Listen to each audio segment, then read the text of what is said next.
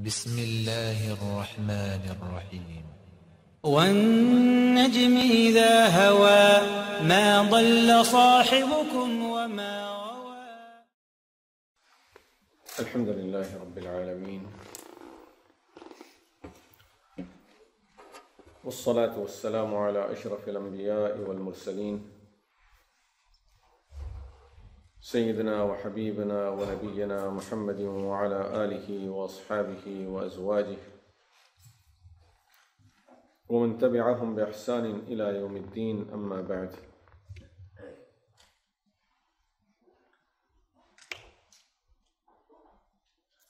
Today we went through some ayat that I cannot overlook. These ayat as the need of the time and the situation that we see within the ummah on understanding this message of Rabbul Alameen subhanahu wa ta'ala. Allah subhanahu wa ta'ala is talking about the day of Qiyamah in these ayat. And He says, some people will come,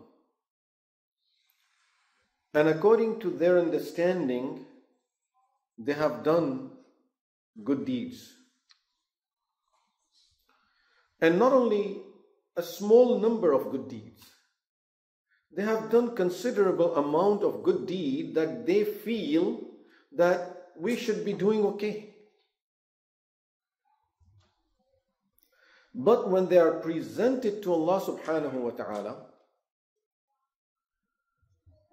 they will see something totally different. وَبَدَا لَهُم مِّنَ اللَّهِ مَا لَمْ يَكُونُوا يَحْتَسِبُونَ. They start seeing from Allah something they never expected. They expected to do good with their judgment, with the good deeds that we have, and Allah is Rahim, Allah is merciful, so we should be okay.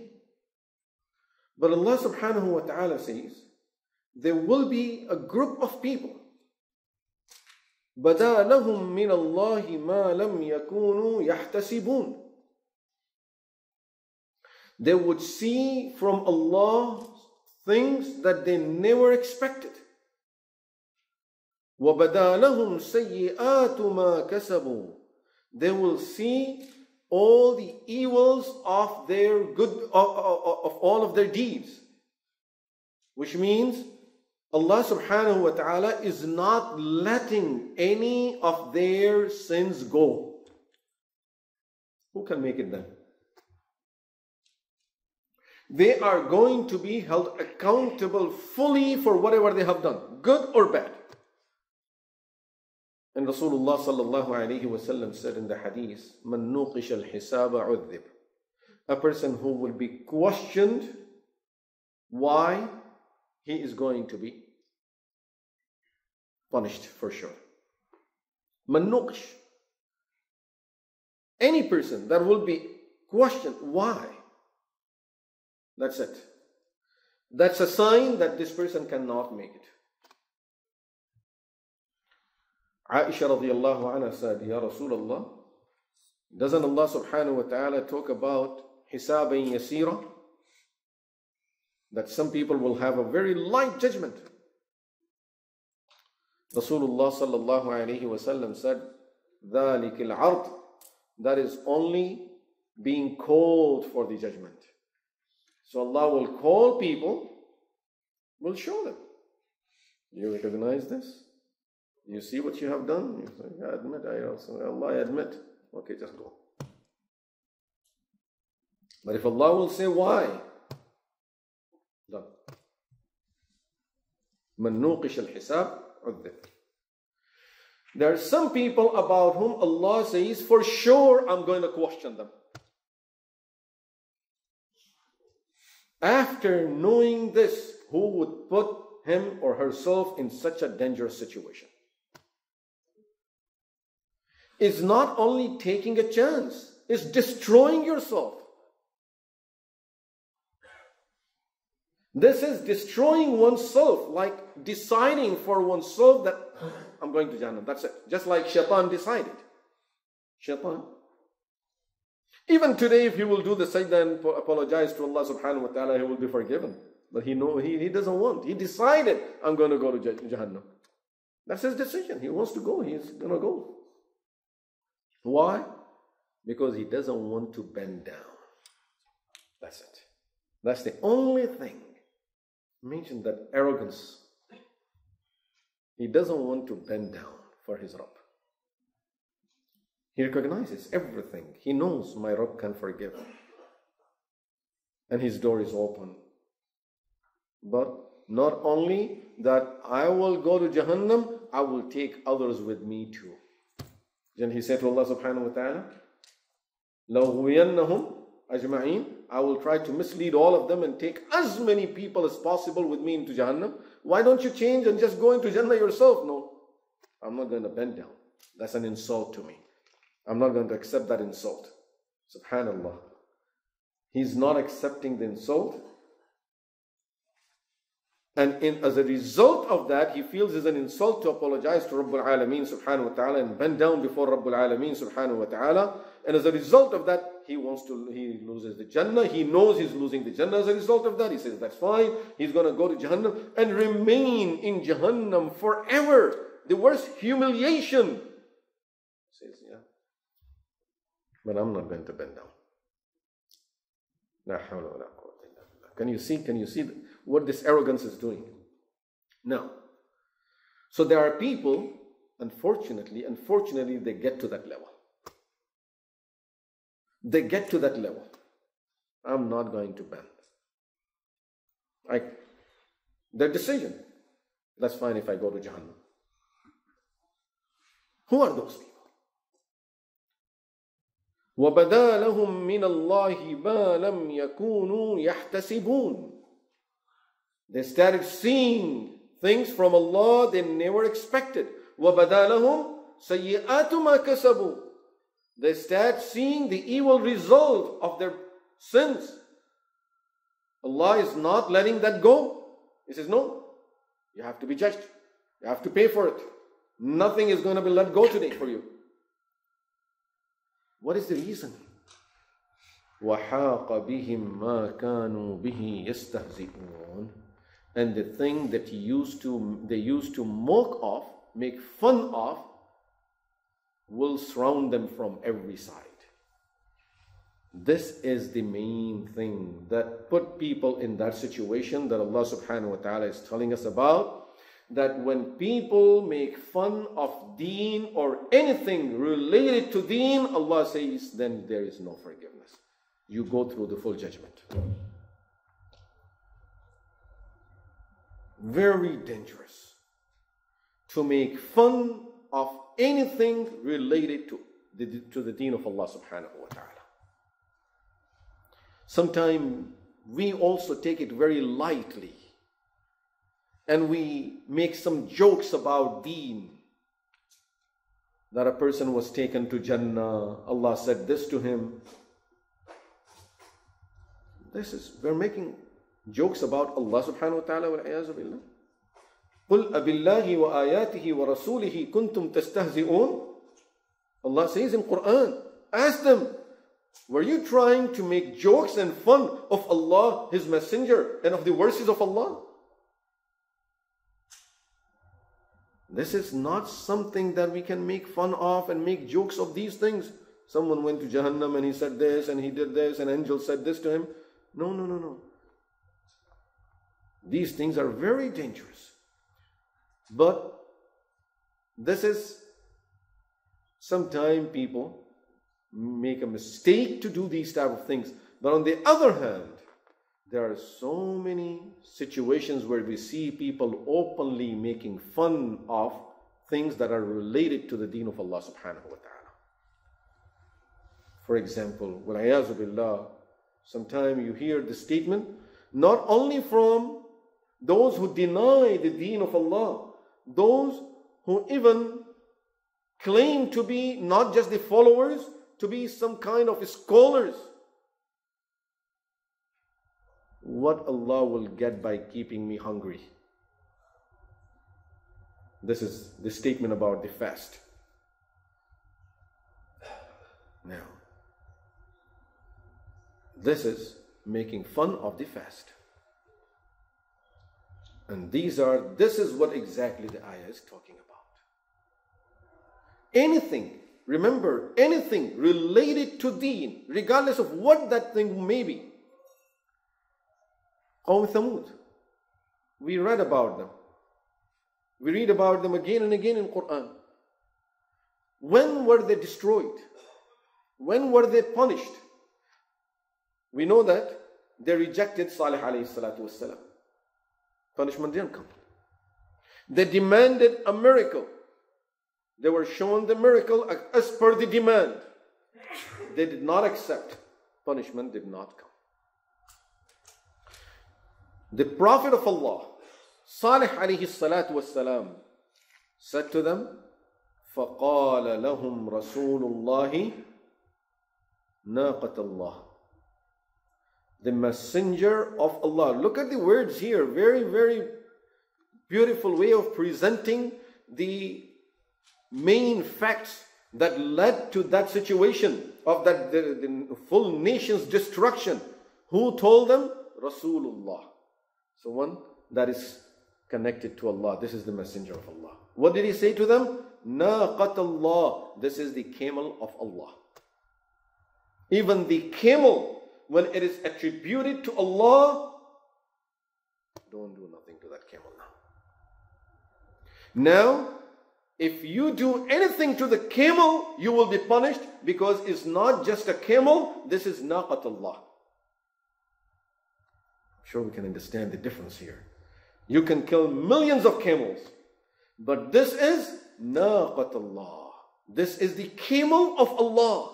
Imagine if a nation can be destroyed because of attacking the camel that was naqatullah, what would be the result of those who make fun of ayatullah, of kitabullah, of anbiya'ullah, and also of awliya'ullah, of the people of Allah? Just like Rasulullah sallallahu alayhi wa sallam said in the hadith, which is in Sahih al-Bukhari, that Allah says, hadith Qudsi, from Sahih al-Bukhari, Allah says, Man adali waliyan faqad adhantuhu bil harb. A person who would have animosity against any of my friends, I, Allah, declare war against that person. We say, that's fine. We will keep on opposing, and that's fine if he goes to Jannah. This is where the people are putting themselves in such a dangerous situation. Making fun of anything related to deen. It could be even the people, not who are awliya Allah. We say, okay, I don't even accept anyone being awliya Allah. Okay. Someone is performing salah. Someone is calling adhan. Common situation. Unfortunately, within our societies. Very common situation. You have a wedding. You have a gathering. And someone gets up and calls azan. Half of the people are making fun of him, are laughing at him. What does he think? He thinks he's in the masjid, or he became mullah. He's calling adhan here. And especially if it is after Eid, didn't he pray enough in Ramadan? All kind of statements that you would hear. It's all part of what this ayah is telling us. وَحَاقَ بِهِمْ مَا كَانُوا بِهِ يَسْتَهْزِئُونَ. Things they used to make fun of will surround them from every corner, will not let them go. That adhan will surround you. That salah will surround you. That ibadah will surround you. Everything a person would make fun of related to deen is going to take the person until we'll throw him into Jahannam. Same thing with the sunnahs of Rasulullah sallallahu alayhi wa sallam. Whether we follow some or we don't follow. But making fun of the sunnah of Rasulullah sallallahu alayhi wa sallam is totally unacceptable. Same category. Making fun of the sunnah of Rasulullah sallallahu alayhi wa sallam is what? is making fun of Rasulullah sallallahu alaihi wasallam himself. Wal-iyazu billah. Say if you see Rasulullah sallallahu alaihi wasallam doing miswak, someone is standing there watching him doing miswak and he makes fun of him. It's the same thing, whether it was a person at that time sees him doing the miswak and make fun of him, or today someone sees a miswak and makes fun of that miswak. Someone sees Rasulullah sallallahu alaihi wasallam, and I'm sure we all know the ahadith. If we read the ahadith, everyone can picture Rasulullah sallallahu alaihi wasallam. You see Rasulullah sallallahu alaihi wasallam during his lifetime, someone sees him in imamah, makes fun of him, that what this thing is doing on his head. Wal-iyazu billah. Or today someone will see an imam and make fun of it. Same thing. Abillahi wa ayatihi wa rasulihi kuntum tastahzi'un. Were you making fun of Allah, His ayat and His messenger? Very dangerous. Someone is praying. You don't want to pray, that's fine. Between you and your Rabb. But don't make fun of those who are doing anything related to the deen of Allah. And today, the worst animosity everywhere, all over the world. We say, I don't know why there is so much fitna in the ummah, and there is so much corruption, and it's not getting better. And every Ramadan, everyone makes so much dua, and in every masjid, people cry and make dua so much, and nothing is changing. You know who are the people that are attacked the most by Muslims themselves? Are the scholars of deen. Well-known thing. Just like Anbiya were attacked the most during their time. Read the seerah. Who was attacked the most during the time of Rasulullah sallallahu alaihi wasallam? It was Rasulullah sallallahu alaihi wasallam himself. And same thing, ulama warathatul anbiya. They are the heirs of Anbiya alayhimus salam, so you inherit that also. You inherit the knowledge, and you will inherit that also. That you would be attacked right and left. That's part of the inheritance. Look into Quran. When Allah subhanahu wa ta'ala talks about some people, and He says that when some people will be dragged to Jahannam, and they will start crying to Allah, asking for Allah subhanahu wa ta'ala's mercy, please have forgiveness, we believe, we do this, and they will be told that إِنَّهُ كَانَ فَرِيقٌ مِّنْ عِبَادِهِ يَقُولُونَ رَبَّنَا آمَنَّا فَاغْفِرْ لَنَا وَارْحَمْنَا وَأَنْتَ خَيْرُ الرَّاحِمِينَ. Look at the word fariqun. Fariqun means small group. There was a small group of my servants who devoted their lives for my ibadah, for my deen. They used to say, يَقُولُونَ رَبَّنَا آمَنَّا. They used to say, Oh Allah, we believe in you. فَاغْفِرْ لَنَا وَارْحَمْنَا. Forgive us, have mercy on us. وَأَنْتَ خَيْرُ الرَّاحِمِينَ. You are the best of those who would have mercy. فَاتَّخَذْتُمُوهُمْ سِخْرِيًّا. You started making fun of them. Quran is telling us, it's not a book of history. This is Quran. That there were people, and how many times now we hear people from within our people, which means, as I said, even those who come up on the podiums and speak, they say, you see people sitting in the masjid there who have nothing better to do. They just sit there and read Quran, and the whole day they're just reading Quran and doing ibadah and doing dhikr and doing dua because they have nothing else to do. Look at this ayah. Amazing. Look at this ayah. إِنَّهُ كَانَ فَرِيقٌ مِّنْ عِبَادِي. There was a small group of my servants who used to say, رَبَّنَا آمَنَّا فَاغْفِرْ لَنَا وَارْحَمْنَا وَأَنْتَ خَيْرُ الرَّاحِمِينَ فَاتَّخَذْتُمُوهُمْ سِخْرِيًّا. You started making fun of them. حَتَّى أَنْسَوْكُمْ ذِكْرِي. As a result of that, what was the result of that? Quran is telling us. They'll leave anything for us to say because people will get upset if we say. Allah is saying it. He's spelling it out for us. Hatta ansawkum dhikri, until they made you forget me also. Which means they forgot Allah. They stopped praying to Allah. They stopped reciting Quran for Allah. They stopped doing the ibadah of Allah. They stopped doing any service for the sake of Allah. Because Allah says this is a result of making fun of the people of Iman. When people are doing the ibadah, and there are others who are making fun of them, Allah says, I will deprive you of my ibadah and of mentioning my name and remembering my name. فَاتَّخَذْتُمُوهُمْ سُخْرِيًّا حَتَّى أَنْسَوْكُمْ ذِكْرِي وَكُنْتُمْ مِنْهُمْ تَضْحَكُونَ. You used to laugh at them. كُنْتُمْ مِنْهُمْ تَضْحَكُونَ. You used to laugh at them. إِنِّي جَزَيْتُهُمُ الْيَوْمَ بِمَا صَبَرُوا. As a result of their patience, they knew you are doing this. They knew what everyone is saying about them. But إِنِّي جَزَيْتُهُمُ الْيَوْمَ بِمَا صَبَرُوا. Today, as a result of their patience, I rewarded them أَنَّهُمْ هُمُ الْفَائِزُونَ, that they are the only successful ones. أَنَّهُمْ هُمْ, which means out of all, when you take those who are making fun and those who are doing the ibadah and ignoring all of those people that are making fun of them, Allah says out of these, أَنَّهُمْ هُمُ الْفَائِزُونَ, these are the only ones that will be successful, others will not. Because they're things they used to make fun of, they are just surrounding them from every side, not letting them go away. May Allah protect us. We have to be very, very careful. Things we do, people we like, things we like, that's different. But making fun of anything, people making any effort for deen.